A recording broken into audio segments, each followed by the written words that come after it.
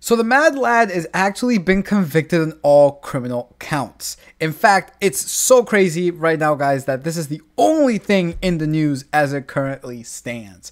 So obviously, I'm going to talk about it, mainly from the financial side of things, not necessarily the political side.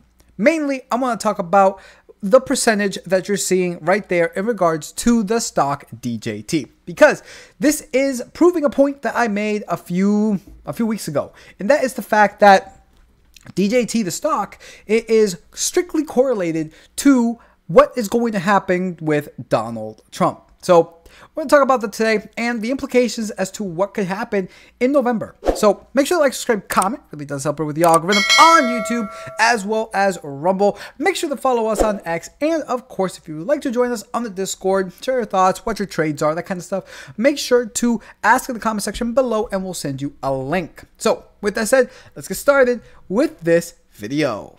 So the main thing to take away here is the fact that, yeah, Donald Trump was convicted on all of these counts. All 34, pretty much unanimous. Now, whether you have your own opinions on that, y'all know mine. Obviously, y'all know I like Trump. I support Trump. Hispanic, by the way, obviously. So, Latinos for Trump all the way. But here's the thing, that there's definitely something to take out of this. And that is the fact that Trump Media Technology, DJT, is down 8%. After hours on Thursday, after the New York jury found former President Trump guilty on all 34 counts in a criminal trial. Now, the reason why this is important is because, well, we know the fact that Donald Trump holds majority of this stock. Essentially, when you're buying the DJT, you're essentially buying shares of the Donald. That's basically what you're doing. You're not buying shares of the company. You're essentially buying shares of Donald Trump.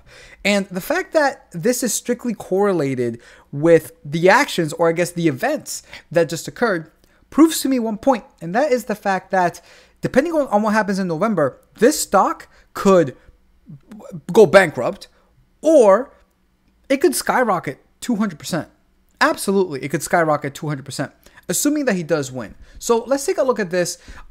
As of today, we can see that it gained 1.41%. Post-market, it's 6.13. So it has rebounded up a little bit, but it's still fallen a decent amount.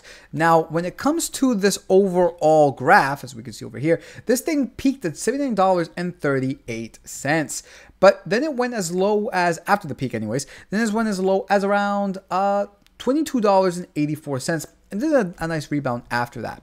Again, the main thing to take away from here is the fact that this stock is strictly correlated to the events that happens around Donald Trump. So, with the election coming in on November 5th, which, by the way, make sure to vote if you're in the United States.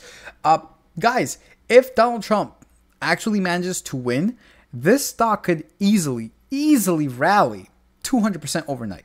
Easily, right? Very, very easily. And that's assuming that we get the final numbers on that night, which I personally don't believe. But it is a good way to... let me just preface this. Of course, not financial advice. Nothing in this video is. Just my personal opinion. You could actually make some pretty cool cash if you're willing to gamble with this company, especially on the trade side. Me personally, I'm not going to do that because I personally see this company as a gamble. Again, not necessarily a risky company. It's a gamble. A risky company would be like Nvidia, right? Where I thought it was overvalued. Apparently, it's no longer overvalued according to the discounted free cash flow. Y'all can check out that video. Or even the latest live stream where I essentially cover the fact that on the 10-year discounted free cash flow, Nvidia is essentially a good buy right now, which is crazy to think about. But in regards to this company, we don't have any financial data at all, right? Nvidia... yeah, you could say that's overvalued depending on your assumptions, but at least we have numbers. Here, we only have 2021, 2022, 2023. That's it. So this is what I consider a gamble, right? Because you have no idea from a financial standpoint, right? From a fundamental standpoint, where this company is actually heading. Essentially, you're buying into this company, and I've said this before when I covered originally DJT, you're not buying into this company for this. You're not, right? Maybe down the line, but right now, this company is not for this. This company is essentially to support Donald Trump, right? It is what it is. So take that as you will. Again, from a fundamental perspective, not an investment in the slightest. technicals could prove something different. In fact, on the live stream today, Ghostwalker, he pretty much just said that I believe he has like a 2-year option on DJT, like I believe it's a call option, a bot call option for 2 years in advance. And he's planning to pile on some more if this thing gets to $25. And the reason for that is there's a massive amount of short interest when it comes to this company. And by the way, shout out to him on Rumble, Ghostwalker. He's also on the Discord too.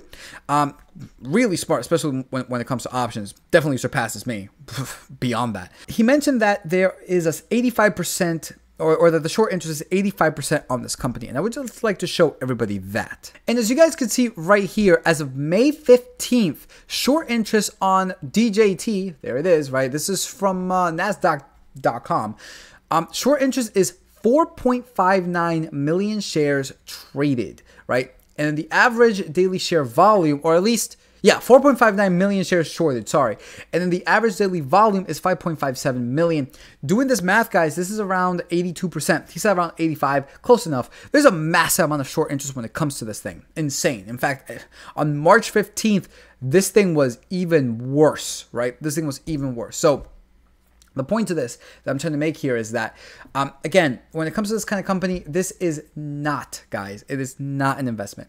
However, let me know if you guys plan to do something during election time, or at least in November 5th, or maybe November 4th.